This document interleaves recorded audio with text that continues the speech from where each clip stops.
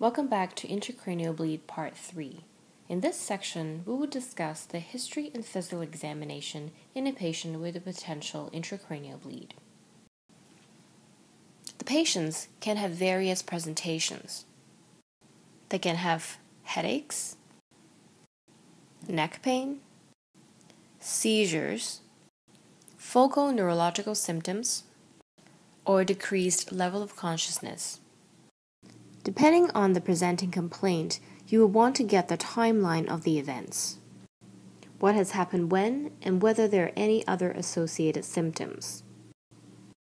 Let's go into the details for the specific diagnosis. Epidural, subdural hematoma, and traumatic subarachnoid and traumatic parenchymal bleed are from trauma. And therefore, we will need to find out whether there is a history of trauma, what mechanism is involved, whether this is a fall or in a motor vehicle collision. We will want to find out whether the event was witnessed and therefore get more information about the event itself, such as gathering information from EMS personnel, family member, or other personnel from nursing home facilities. Remember that for subdural bleed, the trauma might have been remote, and therefore any change in personality or increased fall will increase our suspicion. As we discussed before, we need to find out the mechanism of the injury from collateral sources. In particular, we need to know about the level of consciousness of the patient since the time of injury, especially if there has been a change. As with all bleeding, we need to find out if a patient has a coagulopathy. It can be a congenital reason such as hemophilia, or acquired from medications such as anticoagulants. If the patient has either of these, that would change our management. Once we ask all the questions about trauma, we'll now focus on non-traumatic subarachnoid hemorrhage. If we're able to speak to the patient, we need to know about the headache, the onset, what it feels like, and specifically how it peaked, whether it is a gradual onset, and from onset to peak, it is over hours or days. Or, did the headache peak instantly?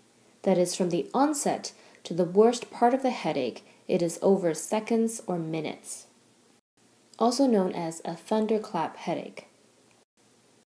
The history of the onset of the headache is the most important in determining whether we need to worry about subarachnoid hemorrhage that's non-traumatic.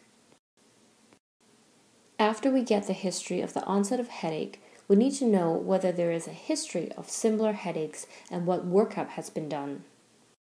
We also want to know about family history of subarachnoid bleeds, aneurysms, and polycystic kidney disease.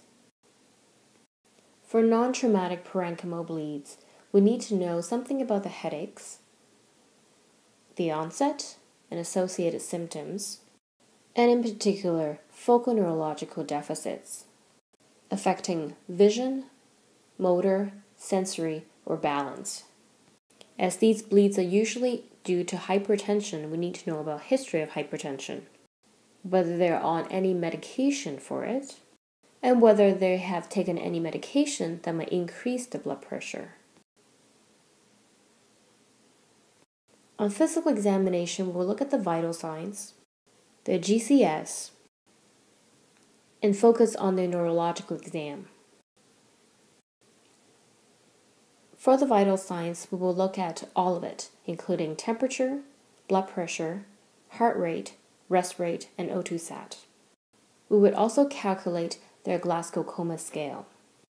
A full neurological examination should be done. We would check the pupils for reactivity, symmetry, and do a fundoscopy exam to look at papilledema.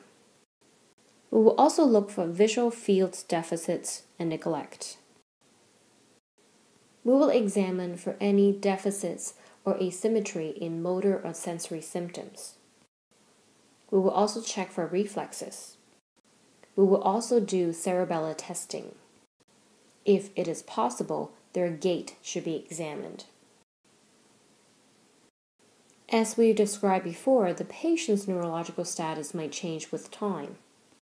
Therefore, the time of the examination should be documented. In instances, if the patient has changed, we need to repeat at least part of the neurological exam. In summary, we discussed the history and physical examination that we would do on a patient with a potential intracranial bleed. In the next part, we will discuss investigation and treatment. Thank you for watching.